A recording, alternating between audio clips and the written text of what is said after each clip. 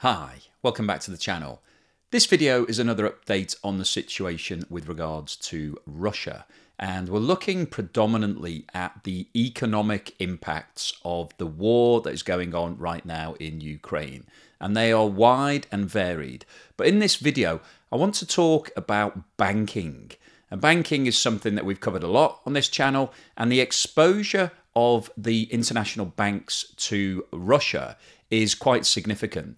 Some banks have actual operations in Russia. They've got branches and networks and customers. And other banks have been getting involved in lending to Russian companies and general exposure to the Russian economy. So I wanted to go through the details in this video because obviously there is a large cash exposure, but there's also the business question. And I've been asked quite a lot recently about the companies that have announced that they are pulling out of Russia. So we've heard from BP and Shell and some of the other multinational companies that they are exiting all of their operations. So they're essentially just upping sticks and going home.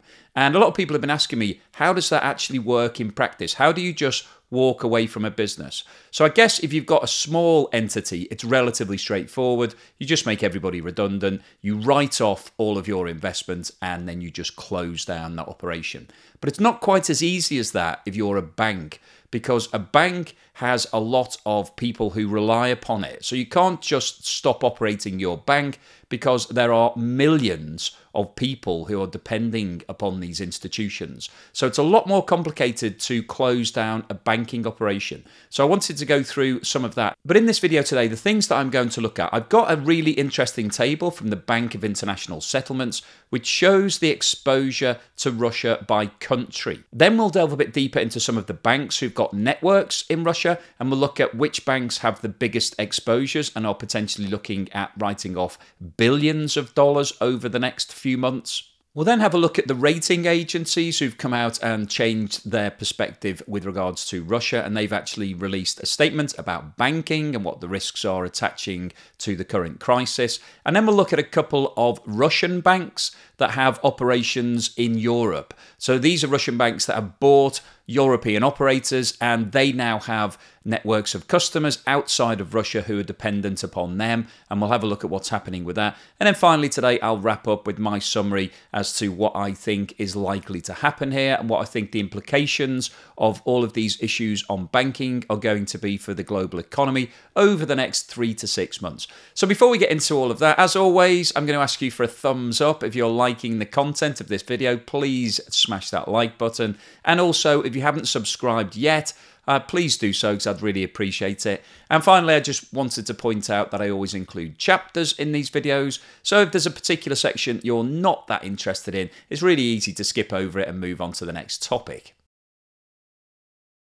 This table was produced by the Bank of International Settlements, and it shows the total exposure on the residents of Russia from all of the different countries around the world. And this table was put together as at the end of September. So the figures actually could be a lot larger now, but these are the only reliable numbers that we have at the moment. So if we look at the column on the far left here, it shows the total amount of claims against Russia. So you can see that the total at the top is 121.5 billion US dollars as at the end of September. Now, if we scan down the table, we can see that the two countries with the largest single exposure are France and Italy.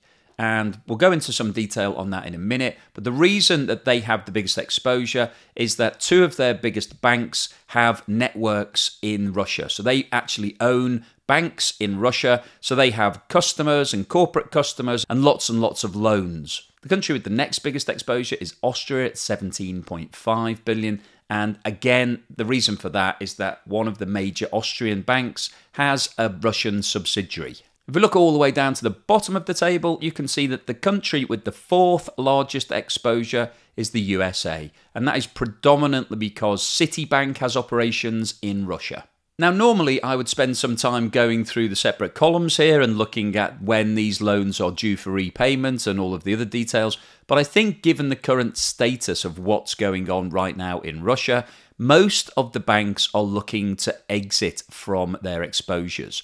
So in the same way as we've seen with all of the corporates, I think the Western world is looking to cut all of its ties with Russia. So it's quite likely here that we will see a mass exodus of all of these banks out of Russia.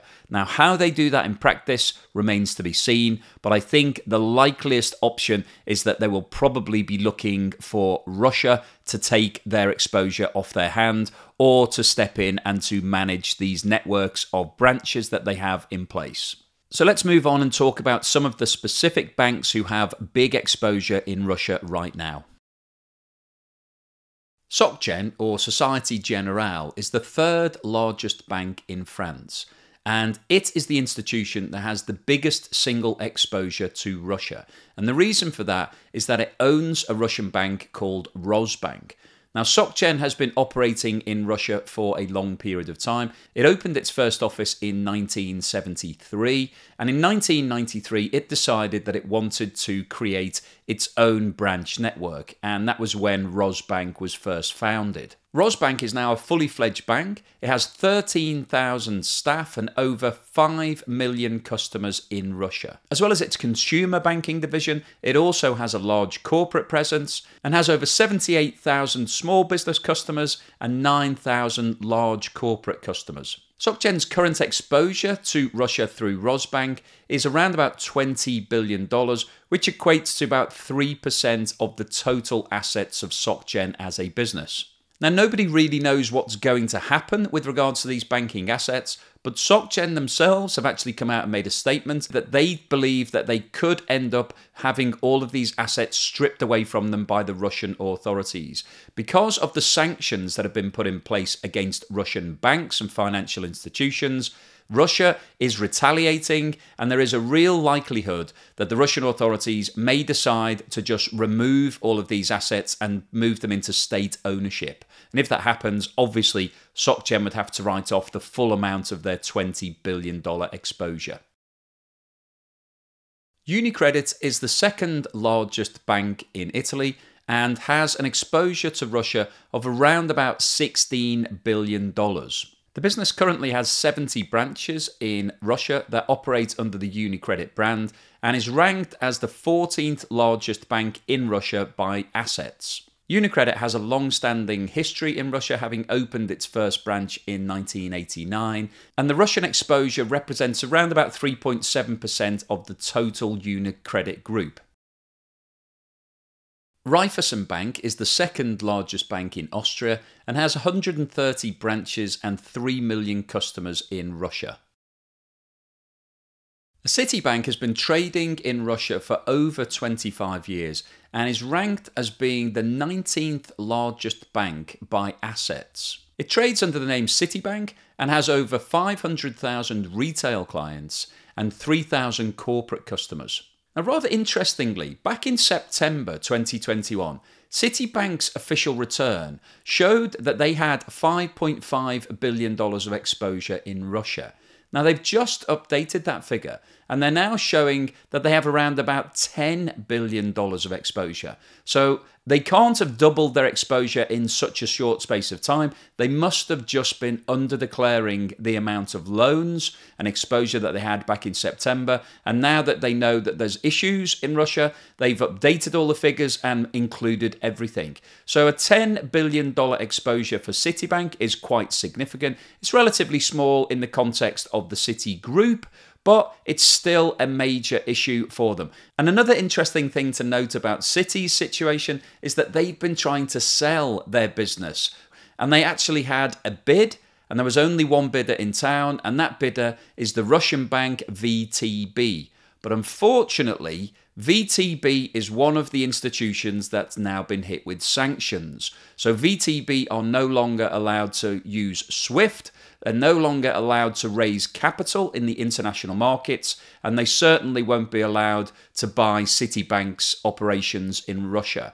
So the sanctions have killed the only chance that Citibank had of selling their overseas operation in Russia, and it looks like now they're going to have to close it down along with all of the other institutions, and we don't know the details on how they'll do that, but a $10 billion hit is going to hurt Citibank at some point soon.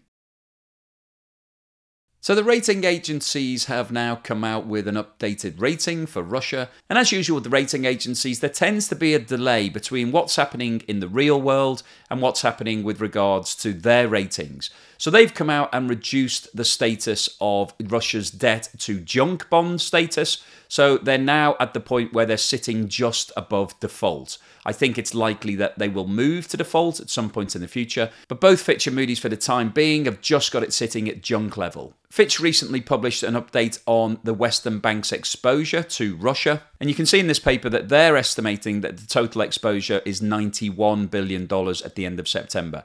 Now that's about 30 billion less than the chart that I just showed you. Now interestingly on the Fitch analysis here, it's showing that 41 billion of that exposure relates to local positions in local currencies. So that's essentially the subsidiary banks that we've just been talking about, where international banks have actual operations in Russia. And that means that the other 50 billion relates to international loans. So these are loans that are being put together either by syndicates of banks or individual banks directly to Russian companies. Another interesting point from this paper is that the estimated total exposure to Ukrainian counterparts is around about $9 billion US dollars, so significantly smaller than the exposure to Russia. SBERBANK, one of the largest Russian banks, has announced that it is now pulling out of the rest of Europe. So we touched on SBERBANK in a recent video. This bank has been hit with sanctions. So it can no longer access the international markets, it can't raise any more debt, it can't raise bonds, and it also can't make any payments using SWIFT. Now the business currently has 187 branches spread across 8 different countries of Europe. And I touched on this recently, that the customers of these branches were forming queues around the block. Everybody was trying to withdraw their money, and there were restrictions in terms of the amount of cash that each customer was allowed to withdraw. The last official filing that SBERBANK made showed that the business had around about $15 billion of assets, and the majority of those assets will be customer deposits. So these will be normal people living in countries like the Czech Republic, Croatia and Hungary who are going about their normal everyday lives, and now all of a sudden, because of the invasion of Ukraine, their bank is closing down and the assets are potentially likely to be frozen. They certainly can't withdraw all of their money, so all their money is now sitting in a bank that is being closed down, and that's a very stressful time if you're a private individual. And although there are individual deposit schemes in every country that protect savers, there's usually a limit on that. So generally it sits at around about 50 to 100,000 euros or 50 to $100,000. And so if you've got a large amount of savings in these banks, any money above those limits is now potentially at risk. You could lose your life savings. So it gives you a real world example of how something that's happening in Ukraine that you would think has no relevance to your life, all of a sudden can be a really big problem for you if you by chance have your savings with SBERBANK. And most of these people didn't plan to bank with a Russian bank. It was just that their local bank was taken over by SBERBANK around about 10 years ago, and so they had Russian ownership. So really big problem for a lot of these people in all these different countries. Through no fault of their own, they could lose a lot of money. They could lose most of their life savings if SBERBANK does go bust and it doesn't have the cash to be able to return all of these deposits to all of the customers. Now, an interesting point to note from SBERBANK's recent announcement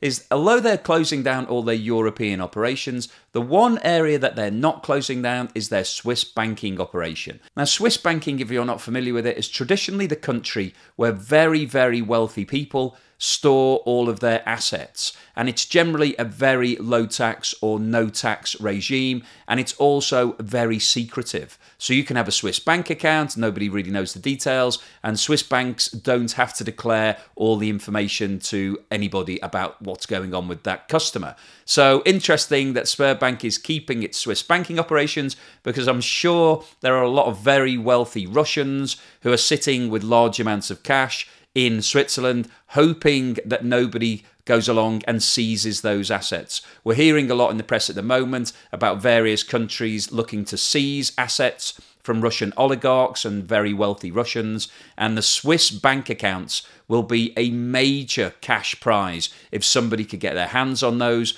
But unfortunately, because of the rules in Switzerland, I don't think that anybody is going to be stealing any of the cash from the Swiss bank accounts anytime soon. So SBERBANK keeping its Swiss banking operations just to keep all the oligarchs happy. And I'm sure President Putin may well have his own little bank account with SBERBANK in Switzerland.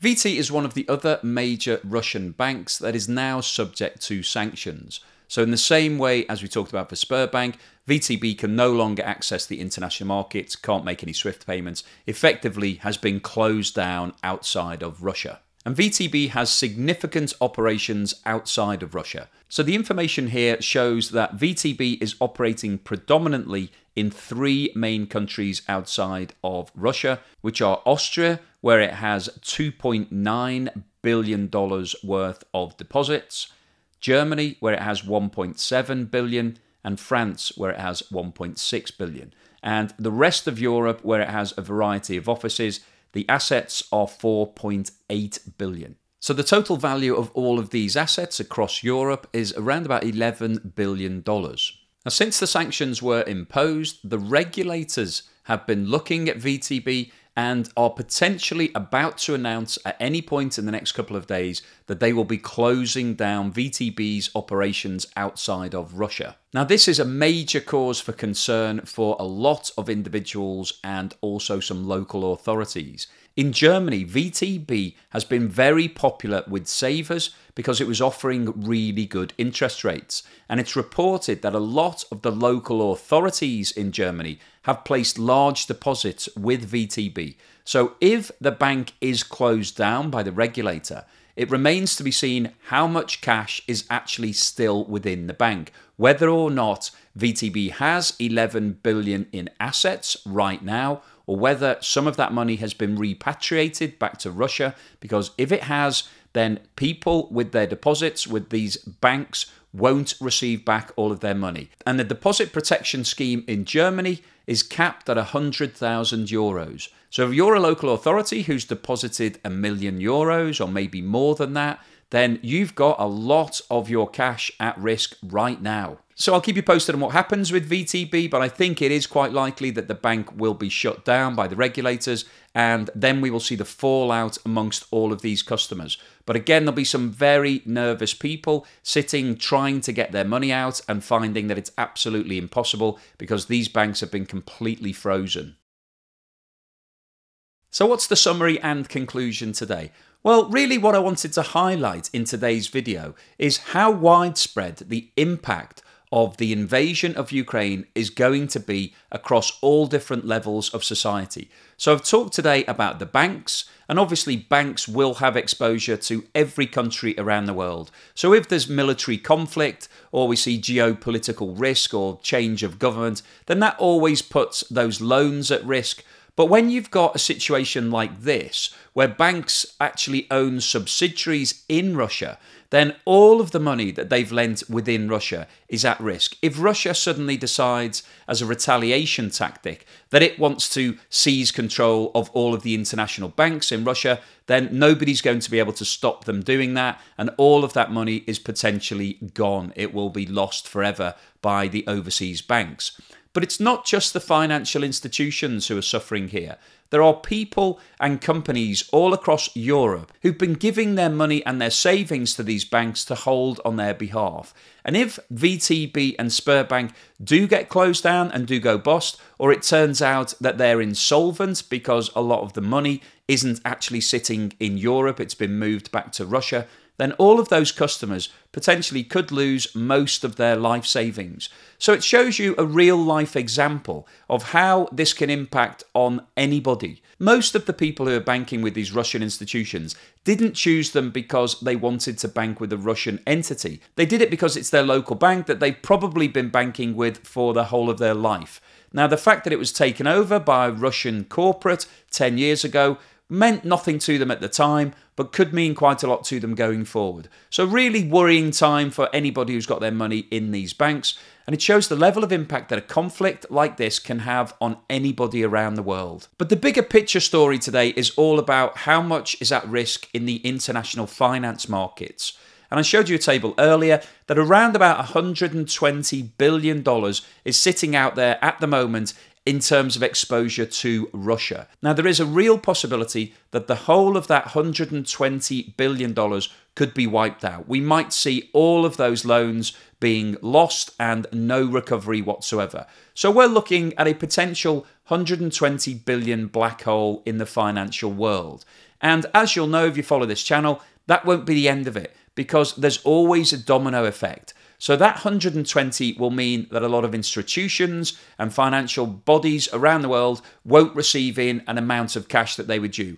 That will then probably mean that they won't be able to make some of their payments, and so the ripple effect will start to increase that amount. And it could be that the global impact of 120 billion loss in Russia actually is amplified 5 or 6 times. So that figure could increase to somewhere between $500 and $750 billion.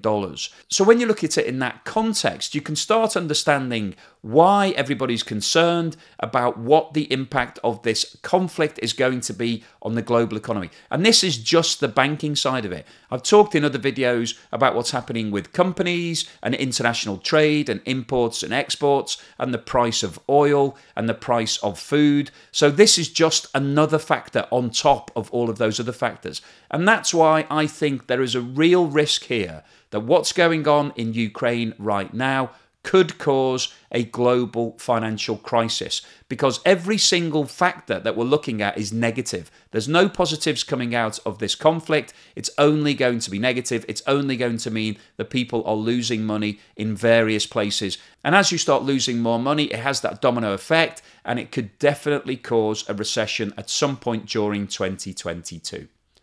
So hopefully you've liked what I've said today. Maybe you haven't liked the content, but you've liked the structure of it and what I'm actually telling you. Nobody wants to hear the bad news, but I think it's always good to know exactly what's going on and to be as fully informed as possible. If you have liked what I've said today, then please give me that thumbs up, and don't forget to subscribe if you haven't done so already.